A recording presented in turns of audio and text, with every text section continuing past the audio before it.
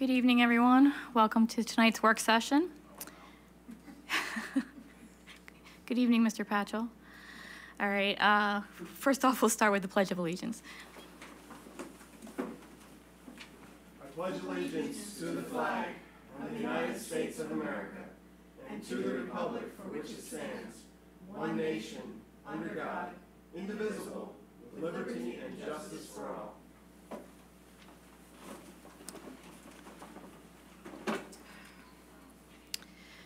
All right, I'd like to announce that the board met in executive session this evening from 7 o'clock to 7:25 p.m. to discuss matters of personnel. Moving on then to the audience of citizens. This meeting is being videotaped for community cable channels. Individuals attending this meeting and intending to speak to the board should be aware that they are being videotaped. In order to meet the requirements of Pennsylvania's Sunshine Law, it is necessary to record the names of all citizens who speak to the board during the meeting. To assure compliance with this requirement, it is essential that those planning to address the board come to the microphone, state their name and address, and sign the audience of citizens logbook. Members of the audience are asked to limit their questions and comments. To allow time for those who wish to speak to the board president may ask an individual to yield the microphone to the next speaker. And Mr. Patchell, you are aware of our 3-minute timer, so I don't have to read the whole thing, right? Yes, go ahead. Should I speak? You can speak now, yep. Oh, okay. Go ahead. I didn't know what the... Well, you know that when it turns yellow, you have 30 seconds left, right? Now, before we start the 180 seconds, before I started, I put a body mass indicator, which I gave to Dr. Dietrich, and you can look at this later on. And this is germane to the full-day kindergarten, because I was actually shocked that the number of obese children, I go to Bridle Path. I don't know whether it's improved or anything, but as you know, there's a current problem throughout the country and throughout the industrialized world that obesity is really becoming a problem. So when you institute full-day kindergarten, and I got this information so that it might illuminate you, that what we are looking for is a full development of the entire individual. You know, we're preoccupied with academics, but at a very early age, like that young man that was here, he was very correct in some of those things that he was pointing about the water and changing our lifestyle. And as I said, if we could all turn out students at his caliber, I tell you what, they'd be coming from all over the world. They think they'd be coming to Penn. Okay, so that's what I said, and you can look this over at your leisure. I talked to some board members. Oh, I'm William Patchell. I live at 404 Bonnie Lane in Lansdale. It's actually Montgomery Township. And I'll make this, okay, 3 minutes. Okay. There's so many people waiting to talk. Okay, during this past week, I spoke to some of the board members concerning the implementation of full-day kindergarten. This is a very good issue. It needs a lot of dialogue, and I think implementation is going to be more difficult because of the hastened schedule that we're putting ourselves on. As you know, the enrollment has declined. I got this information. Since 2013 to the present, we're standing at about 804, but I looked at that trend line. It has gone down. I believe it's like 40 or 50 less students than we had 2013, and I said there's overlying things that are going on now. Mortgages just hit 5% today, and I'll tell you what, if you want to buy one of these townhouses, and with these taxes and all these other things that are going on, you know what? We're not going to have a real good diversity here. Yay. You need to make about $200,000 a year to live in North Penn School District, unless you want to live in Hatfield or, some of the disadvantaged areas. Firstly, how many parents would still like to have half-day kindergarten? It's hard to believe. Some parents, no, my wife doesn't work. She stays home with the children. She wants to stay home. This is not, some kind of socialistic things. Everybody got to come here. No, the state doesn't even mandate kindergarten. You can stay out if you want. Some people enjoy their children. I see when they get to be teenagers, they go out to eat, and nobody talks. They say it like this. Mr. Patchell? Yep. I think your time is up. Oh, okay. Sorry. So I think we need to look at the implementation, and thank for those people that did speak to me on their free time. Thank you very much. Thank you. All right. Moving on to new business. The comprehensive plan presentation will be presented by Dr. Ruffo tonight. Okay, good evening, everyone. So the comprehensive plan, as you know, is quite a lengthy document. It's nearly 200 pages in length. So tonight we've condensed that down. We'll be giving you the highlight reel. And if there are things or questions that you have that you would like me to elaborate on, please just go ahead and interject or ask questions as we move along. Okay, so first off, what is the comprehensive plan? It is a district-level plan that we are required to have by the Pennsylvania Department of Education, which contains our vision, mission, our shared values, and then action plans for continuous improvement in our district. And it really provides the overarching direction and goals, and it is for the years 2019 through 2022. So this plan is due at the end of November. We need to submit it to the state. So we're bringing it here first, and then we will post it for public comment for 30 days. That'll give us enough time to get it in by the deadline. So what are the major changes? The major things that you'll see that are different in this plan from prior years is that there's a greater focus on diversity and how we can meet the needs of diverse learners. There is more of a holistic focus on students. So while academics are obviously our key mission and key goal, we can't neglect the other needs of students. So social emotional learning, behavioral, mental health, really looking at students from a wider lens.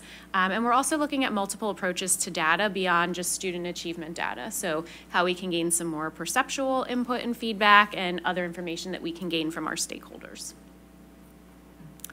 So for our vision, mission, and shared values, the vision as it's described in the plan is something that provides a direction for the future of the organization if we are successful in our mission. So previously, what we had in the plan, you can see there, it was student-centered with a focus on academic challenge, meaningful experiences, and personal responsibility, which as a group, we thought that we really needed to tighten that up and expand it some more. So the vision that we have developed moving forward is more comprehensive. North Penn School District seeks to develop students who embody its universal values of achievement, kindness, collaboration, respect, responsibility, resilience, and integrity. Through an education that develops students both academically and emotionally, equitable opportunities, and a respect for human differences, members of the North Penn community will contribute meaningfully to their local and global communities. And the respect, responsibility, and resilience piece, that was a lot of feedback from our staff. We had, over the past several years, Dr. Dietrich held what he called conversations with Kurt, where we really developed what those core values were. So that was another change that you would see from the prior plan. So the mission, what's the purpose of our organization? The bullets that are there are all, aside from the last one that's highlighted, were ones that were in the previous plan. So we felt that those were still important to continue on with, but we also additionally added develop a respect for diversity and appreciation of human differences. We thought that it was important to call that out in our mission. Okay, and our shared values, again, the first 5 that are up there were in the previous plan, and we also added strength and diversity to link back to the mission and the goals. Any questions with vision, mission, or values before we move on?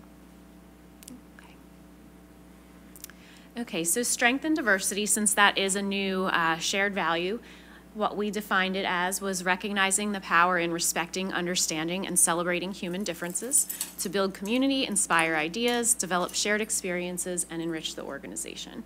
So we really felt as a whole that adding that in better speaks to our mission and to the community that we serve.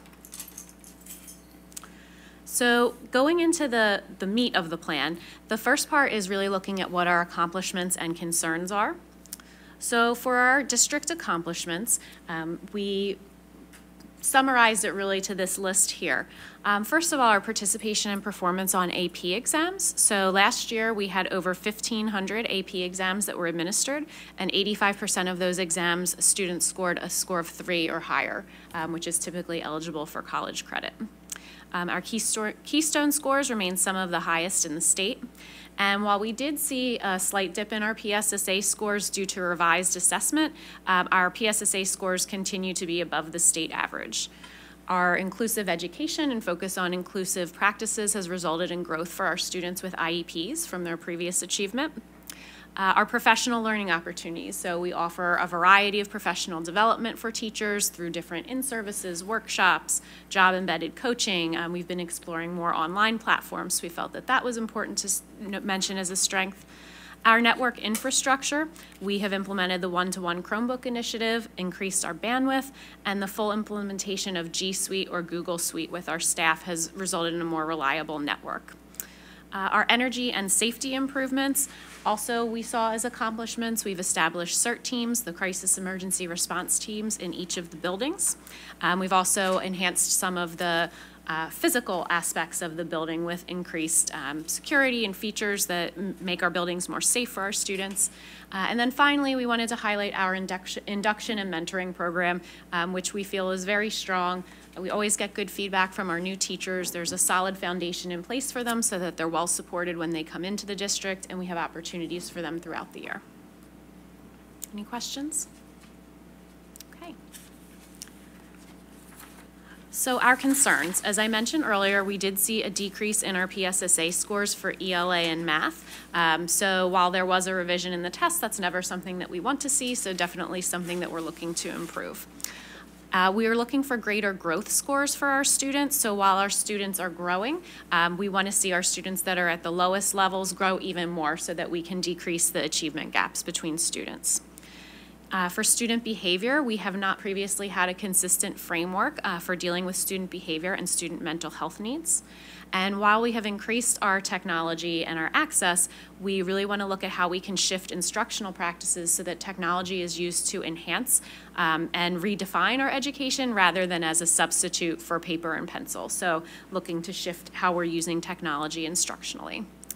And although we completed a 10-year enrollment projection study, there is a need for that to inform our facilities and long-range plan.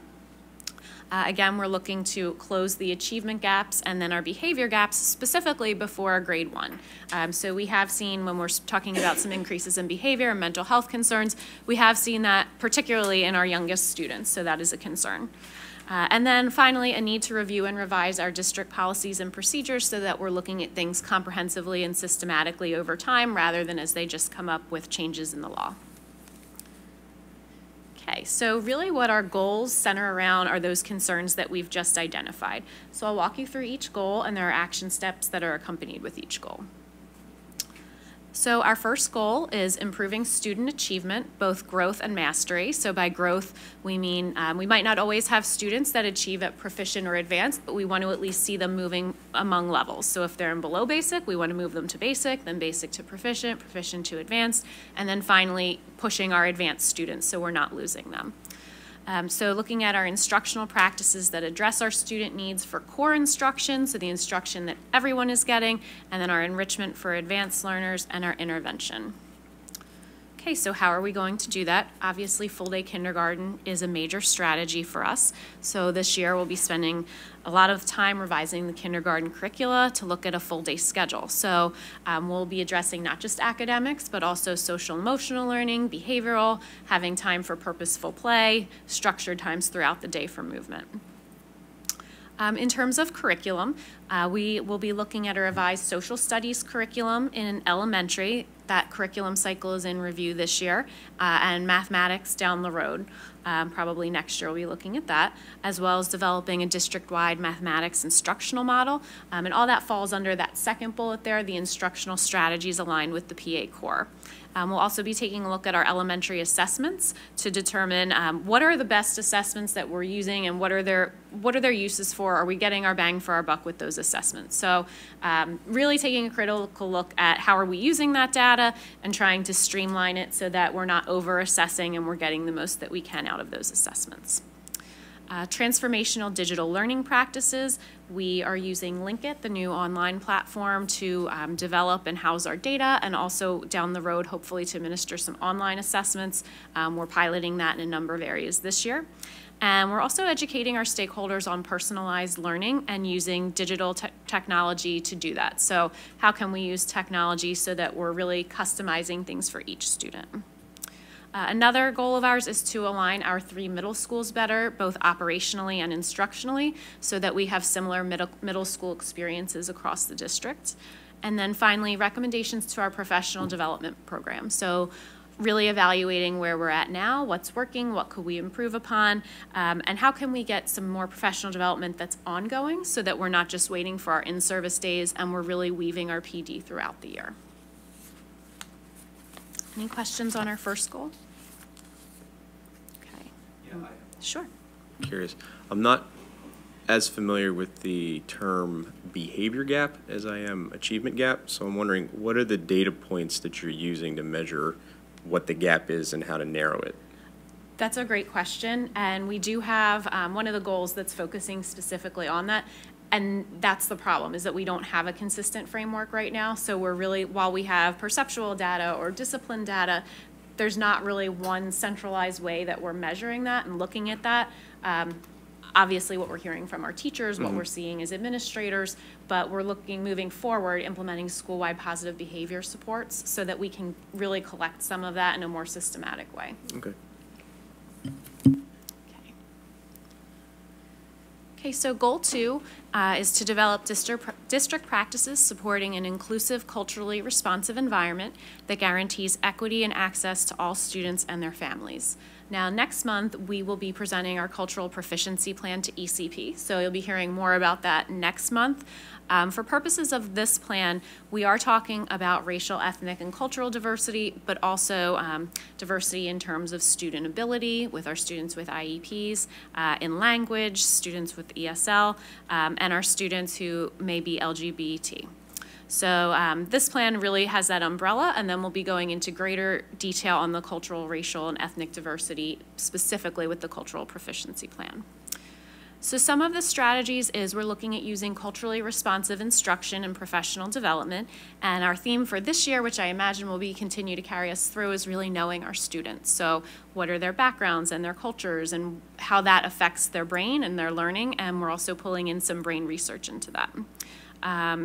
We're looking at increasing the proficiency of staff in culturally responsive teaching practices, taking some baseline data this year and then measuring that over the next 3 years, and also implementing cultural proficiency professional development modules.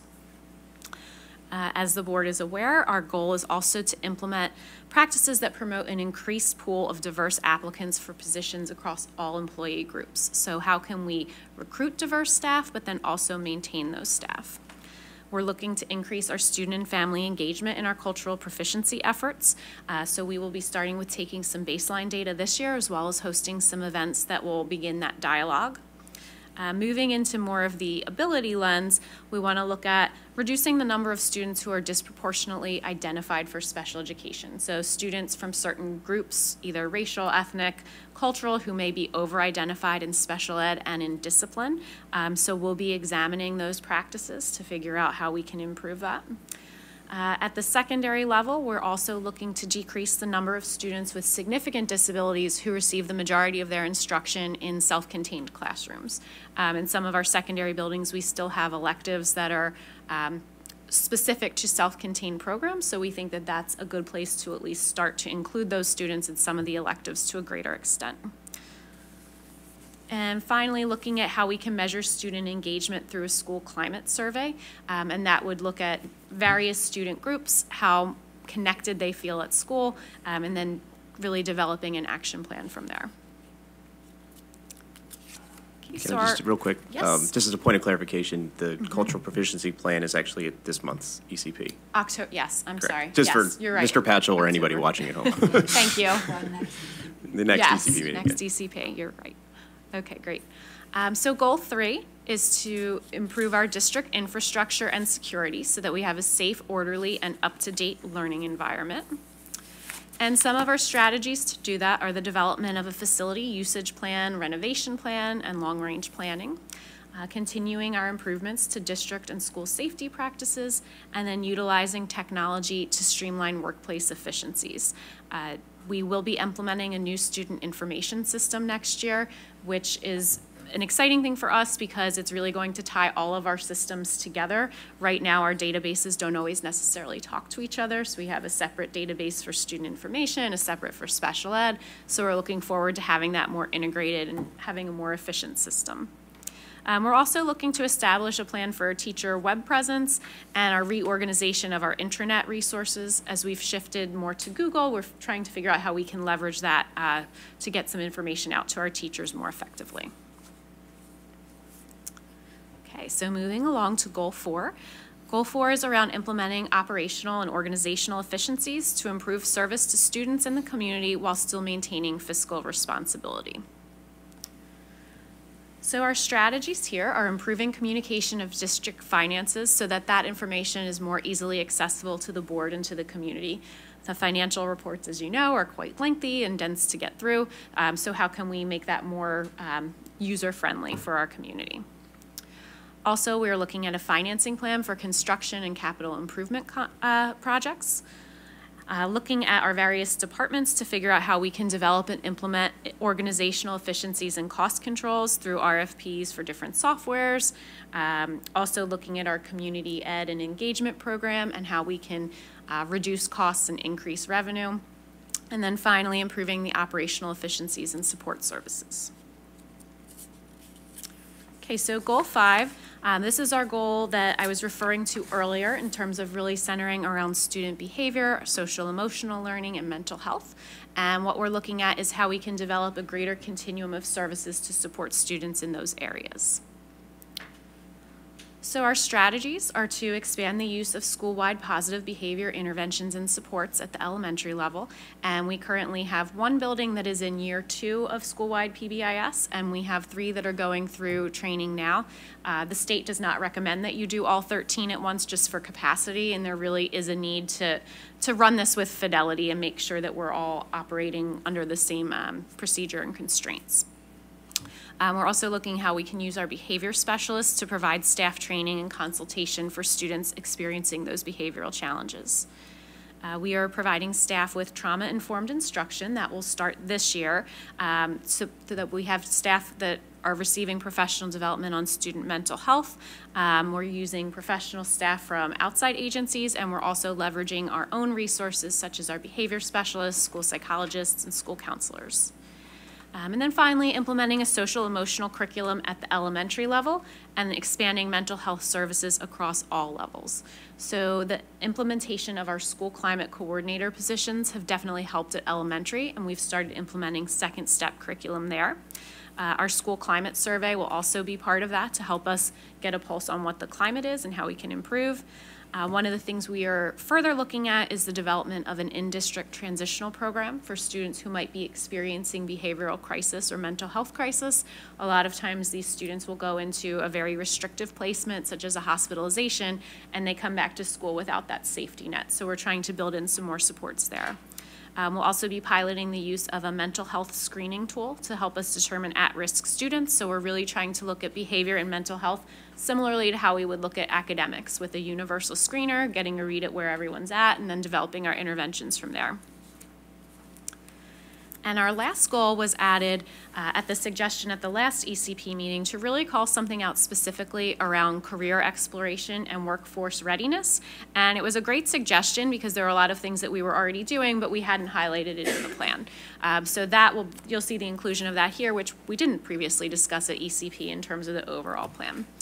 So we'll be looking at providing students with career exploration and training opportunities that prepare them to be college, career, and work ready. So some of the things that we're doing around that is our elementary students are participating in guidance lessons around career readiness, and we really look to align these strategies with what's called the Chapter 339 plan, and that's something our guidance counselors are working on now, which is the Career Readiness and Guidance Plan. So as I mentioned, we were on the right path to doing these, but hadn't necessarily called that out previously. So our middle school students will be completing a career portfolio. In high school, we have the Naviance platform, which assists with college applications, but there also is a career component that we'll be developing. And then we're also looking just to improve our communication about our available career and technical education programs. And those are our goals. Any questions? I do have a question on goal 1. Sure. Terry. I do have a question on goal 1. Okay, go ahead. Let me go back to that. The, talked about, now we have the one-on-one Chromebooks, and we need to teach the teachers how to incorporate the learning rather than just make it electronic instead of in writing. And I agree with all that. The question is, I've seen some studies, research statements about screen time and youth, and that they're getting like 6 hours or whatever a day, and that's not good. So how does this help that? Yeah, and I think in terms of the screen time, the intention is never that we have these devices and they're on them all day. You know, it should be to enhance instruction, not replace it.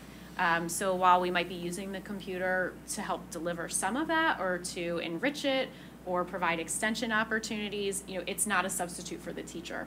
And I think that our teachers understand that, but that's something that we can definitely be intentional about as we're moving down this road. And something we've heard is a concern from our teachers as well and our counselors that, you know, we want to make sure that we're not overdoing it. So we are sensitive to that. I think you want to think about the quality of the screen time as well. I mean, obviously, you know, a lot of the screen time that they're engaging in on their own is YouTube and gaming. And so, you know, in order to make sure that we're tapping into their, an understanding of content and literacy that they are coming up with in this, you know, in this day and time, we need to reach them at where they're at right now. So to provide them with better content, a better way to screen out what is real and fake news, you know, what is a good way to have literacy in terms of digital literacy, you know, is something that institutions and schools should be engaging more in taking ownership of. I'm not against it. I just recently heard this statement, and it's like, quality of what they're looking at is good. It's not just more on games or whatever. Right. But I just wondered how they're incorporating. Terry, you're on the it's a right good track. thing. There's actually a professor at Drexel that's getting national recognition right now because she's linked screen time to autism, and it's something a lot of districts are studying, and they're finding a correlation when they reduce screen time, the autism rates are going down. So it is definitely something I think we should With certainly increased screen time and decrease of screen time. They're seeing children that have been diagnosed with autism, they're being undiagnosed because they're seeing a reverse. So there is some correlation. It's a big deal at Drexel right now that I know a lot of the IUs, I know Montgomery and Lehigh IUs are having big discussions about it with their therapists and their providers. So it's definitely something I think we should certainly keep in mind, but how we're using it and everything. Yep. It's a great question. Are there any other questions for Dr. Rufo? You mentioned a lot about, I love the idea of a mental health screening tool, a standard that could be used across the district, and then moving more towards a trauma-informed approach, and certainly the growth of PBIS, expansion of that is helpful. Are there plans that are equal to or greater to then train staff? So are there in-service days to train and prepare them for some of these changes? So trauma-informed is only as effective as everyone buys in, or everyone is a part of it, or knows their role, or understands the concept. Yes, and actually our early dismissal day this Thursday is dedicated to trauma-informed instruction, and we've really made an effort to hit all of our staff. So our professional staff, our assistants, some of our staff that aren't going to be present on Thursday, like transportation, have actually already received trauma-informed instruction. So we really tried to make an effort that we're hitting all groups because students are coming into contact with these people throughout the day. Security staff will be involved, so that is something that we've started to do. Great. And it goes beyond just the early dismissal. We have a contract with Lakeside, and there's a pretty comprehensive plan, including, you know, some videos are being made, and then individuals viewing those videos and then responding to what they've seen, and in different times throughout the year. So it's a pretty comprehensive plan. Any other questions? I just want to say, for those who've indulged in the full 200-page report, this was an awful lot of work. So thank you. It's very comprehensive, and appreciate all the effort. And Yeah, to the absolutely, team yeah. and to the team that helped out too. And the team as well, yeah, Several dozen absolutely. members listed there, I think. Definitely a team effort, yes, thank you. Yes, thank you. Right. I'm going to keep reading through it, so I haven't gotten through all of it yet. It'll but- put you to sleep tonight. Okay. All right, so is that, no one else all we has any have. questions? Okay. Then we just have the audience of citizens. Mr. Patchell, do you want to set the clock for another 3 minutes? Yes, I'll make this very quick, and I'll try to keep it within 3 minutes. Okay, firstly, you need to find other income streams besides property taxes. If you want to implement these things that you're talking about, you do recognize that inflation is going to come up very quickly, and you've been held down with very low interest rate. You've been living in a dream world, and now you're trying to dream big, but I guarantee you, the headwinds that you're going to run into will make Hurricane Michael look almost insignificant. The preparation, you are focused on tests and the preparation for these. But actually, the real conditions are poverty is growing. How will you correct a dysfunctional family? Many people, they don't live in Upper Gwinnett. They don't live in Lower Gwinnett. They don't live in Montgomery Township. They live in Lansdale and Hatfield. And we all know that a lot of people, wow, their family is really, really terrible. But nobody can, if you don't really live in that environment, you really don't know.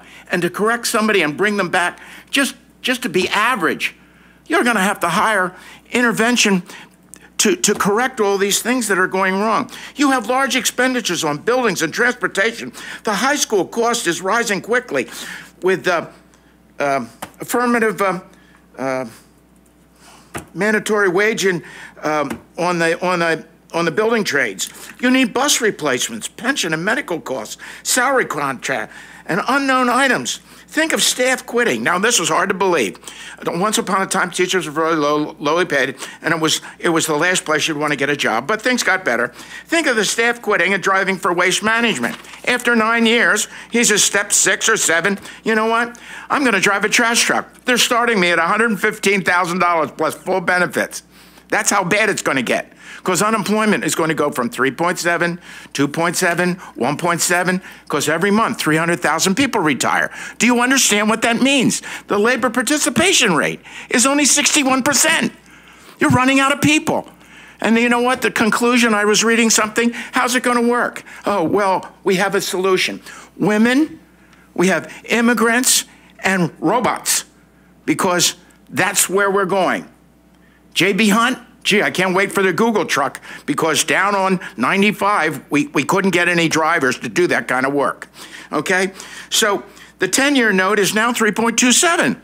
This is pretty significant. If we go back to Jerome Powell and it gets heated along, what are you going to do when the 10-year Treasury gets to 6, 7, 8? Gee, I hope we don't go back to Paul Volcker, because the short-term rate was like 18%. That was during Vietnam, and they fought a war that they really didn't have any money for. None of you were probably even alive at that time, or you were you weren't even in kindergarten. Ask anybody in the military who's a captain now. How about the retention? Oh, yeah, how much does a captain make? Well, it probably makes about $65,000. Yeah, and I go all over the place. My wife hates it. Mr. Patchell. I got a job in United Airlines making a whole lot more money. That's why the military can't keep anybody. Thank you very much. Thank you. All right. Does anyone else have anything else? No? Move to adjourn? Thank you.